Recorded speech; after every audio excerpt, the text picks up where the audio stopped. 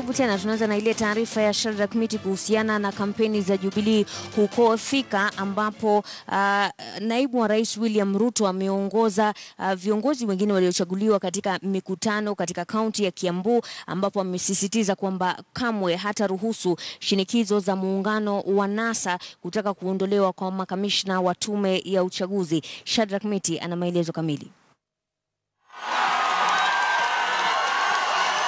Uamuzi wa mahakama ya juu kubatilisha ushindi wa Uhuru Kenyatta kwenye uchaguzi mkuu wa Agosti 8 na mjadala wa uhalali wa ABC kusimamia uchaguzi mwingine vilitawala mikutano ya viongozi wa Jubilee walipoongozwa na naibu wa rais William Ruto kupiga kampeni katika maeneo tofauti katika kaunti ya Kiambu. To say here that 15 million Kenyans went to vote and elected a president, and that election and the number of votes he got is not in dispute.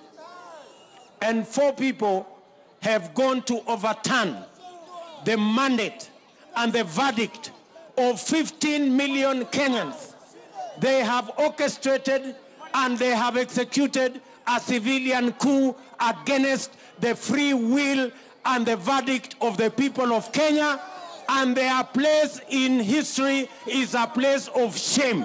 Shutuma dhidi ya mahakama ya juu kwa mara nyingine zilishamiri, huku wanajubilee wakiendeleza kauli ya rais Uhuru Kenyatta kuhusu mipango yao. Tarehe ambao tunarudia uchaguzi, tunaenda kuonyesha Supreme Court ya kwamba mwananchi ndio ako na nguvu kuliko mahakama. Ingawa muungano wa NASA umeshikilia kwamba ni lazima tume ya IEBC ifanyiwe mageuzi kabla ya uchaguzi huo, chama cha Jubilee kinasema hilo haliwezekani. Tupige kura ambayo inakuja, tuokoe demokrasia ya Kenya na tukae na uhuru wetu jamani.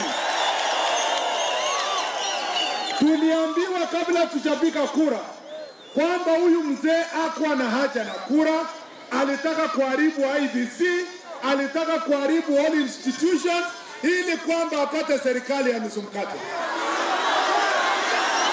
Mbali na mikutano ya hadhara, viongozi hao walijumuika na waumini wa kanisa la St. Andrews ACK mjini Thika. Shadrack Miti, KTN leo wikendi.